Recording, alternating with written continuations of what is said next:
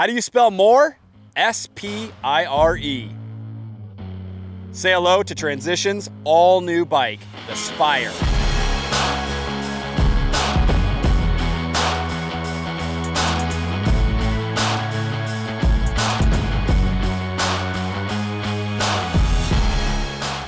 "29-inch wheels front and back, 170 mils of travel, 63-degree head angle in the high position. This is Transition's biggest, baddest bike, other than their downhill bike. And who knows, it might even rival that. In what might be Transition's biggest bike to date is the all-new Spire. The all-new Transition Spire comes stock with 170 millimeters of travel up front and 170 out back. If riders want to decrease that travel, they can swap out to a 205 by 60 millimeter rear shock to drop the rear travel to 160 millimeters. In keeping with options, riders can put the flip chip in the high position and run a 27.5-inch rear wheel. The reach on our size medium in the high setting was 460 millimeters. The head angle, however, was an incredibly slack 63 degrees. Drop that flip chip to the low position and it drops to 62.5 degrees. With size small, medium, and large riders getting 446 millimeter chainstays. Extra large and double extra large get 452 millimeter chainstays. Size per size, comparing the wheelbase of the Spire to Transition's TR11 downhill bike, the Spire is a full 10 millimeters longer. Using Transition's new referenced seat post height on their geometry chart gave our size medium a 78.8 degree seat tube angle. The Spire is available in two frame materials, both carbon and alloy. The carbon models are available in an XT build kit and a GX build kit. The alloy options mirror the carbon builds with an XT build kit and a GX build kit, but it also adds a Dior build kit.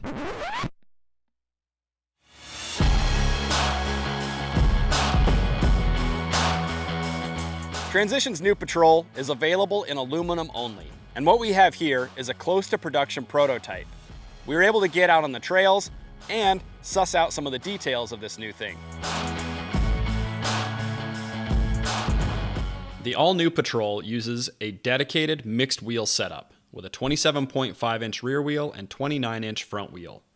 Travel is 170 millimeters up front and 160 out back. Riders do have the option of putting in a longer stroke shock and increasing the rear travel to 170 millimeters. The new Patrol is alloy only, for now. In the geometry department, things have changed a little bit, but they haven't gotten too dramatic. We rode our size medium test bike in the high position, which still gave us an astoundingly slack 63.5 degree head angle. Reach was kept moderate with 455 millimeters. Using the flip switch available on the Patrol, riders can drop it into the low setting, which gives you a 63 degree head angle and reduces the reach numbers. Chainstay for our size medium was 434 millimeters. Size large and extra large will jump up to 440 millimeters for the chainstay. The wheelbase was 1,231 millimeters. With a reference seat height of 660 millimeters, the effective seat tube angle is 78.8 degrees on our medium. That changes depending on each model's size and reference seat tube height, which we encourage you to check out on Transition's geometry chart. The Patrol is available in 3 different build kits. There's the Dior XT for $55.99 US. The next step down is equipped with SRAM's GX Eagle Group. For $37.99, riders can get in on the Patrol with the Dior package. After we got a little bit more information about these bikes with regard to build spec, geometry, and getting to get them on the trail, we took some time to sit down with Lars Sternberg from Transition Bikes to discuss the development process and what all went into these bikes. What's brought us to this point with the Patrol?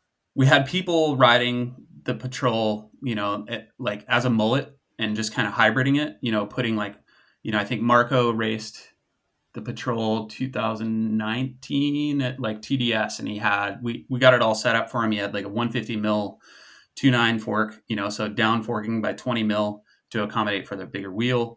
And he was really psyched on that setup. Doing that to that bike, you're still kind of compromising some things. The front end's going to be higher, even still with the shorter fork, which makes a seat tube angle slacker, BB a little higher. Going back to the drawing board and actually like applying, proper geometry to that 2.9 front end was obviously something we wanted to do.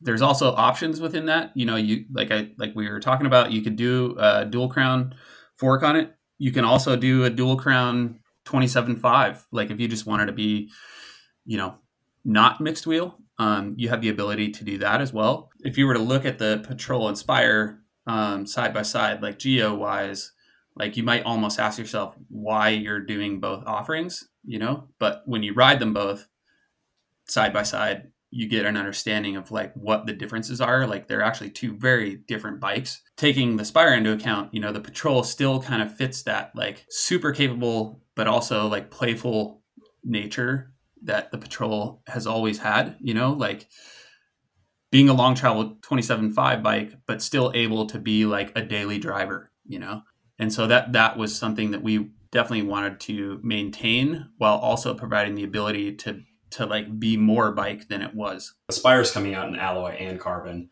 Was there any sort of particular reason that you kept the Patrol as only alloy for this rendition? Yeah, I mean, full disclosure, I mean, it really, we just wanted to, we put our best effort into like the layout of the bike, the geometry, all of the features and everything. But being such a dramatic departure from like a dual 27.5, yeah, we just wanted to make sure we fully nailed it. And if I would say at this point, if we are going to do a carbon offering in it, there's nothing that's going to be changed. This is mathematically, other than travel numbers, like the biggest bike you guys have ever made. Yep. It's an all new model. So first question is, why did Transition feel the need to expand its line? Like what's the inspiration or purpose behind bringing a new bike, a new model, and especially such a big dog into the realm? So we definitely identified a need, and an interest for a bigger bike than the Sentinel. So that's kind of where the Spire came from.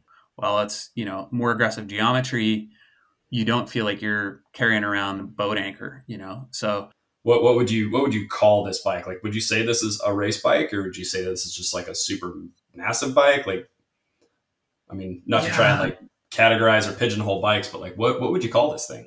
As far as like a racing perspective, I think that more comes down to like where you're going, and like what type of race it is, like from an EWS perspective, if you were going to like, say, Finale or something that can be quite tight and janky, that might not be the bike that you want to use, but if you go somewhere like either one of the two Italian rounds that are coming up, it might be a better option, bigger terrain, more open, like more natural, like high alpine style riding. But then, I mean, if I had the option, if I were to go do any of those things right now and I was choosing between Sentinel and Spire, I would probably just take the Spire. Starting off with both bikes, looking over the geometry charts, one of the first things that jumped out to me that I think a lot of readers are also going to notice is Transition's use of size-specific chainstays on both of these models. What was the inspiration? What was the impetus for you guys to start to bring those into your line? I would say it's like probably pretty obvious. We're trying to serve the customer as best as possible, and a full size spread from like small to double extra large, that's a big spread, in wheelbase and like balance of like front center, rear center.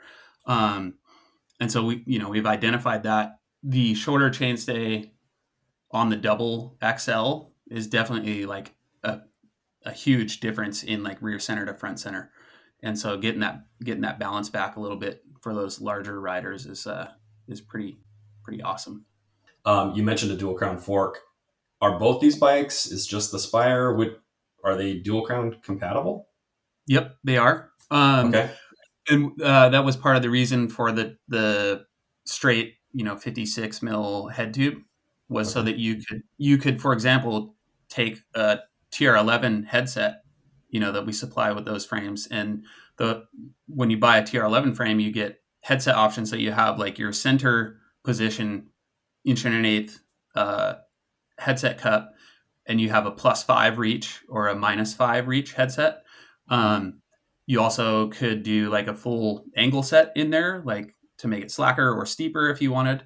you're starting to see the blend of like long travel trail bikes and downhill bikes. The use of those two products is totally getting like intermeshed, you know, like going up to Whistler or something now versus 10 years ago, the amount of trail bikes that you see in the bike park, a very high percentage now versus 10 years ago. Trail bikes are becoming a lot more capable these days. And yeah, no, I mean, that's just one of the many things that we're doing to try and provide as many options to our customers as possible. Looking at the geo charts, something that stood out that's new on these is the seat tube angle. Transition references a given seat height to deliver a seat tube angle, as opposed to just kind of a more nebulous description, as is commonly the case. What kind of explain the background on that and why you guys are doing that now? Yeah, well, the seat tube angle thing is like it's super complicated, right? Like whether you're determining that from like the actual BB, you know, like actual seat tube angle to effective seat tube angle is two dramatically different things. And so like if you just arbitrarily say, yeah, our seat tube angle is this or our seat tube angle is that, like it could be referenced in one number, but if you don't know what that distance is from the top of the seat post at a certain height, like you could be misled. So providing that, it at least gives a good baseline for somebody to get an understanding of what that bike is going to feel like in a seated position. Thanks a lot. Yeah. Thanks, Brad.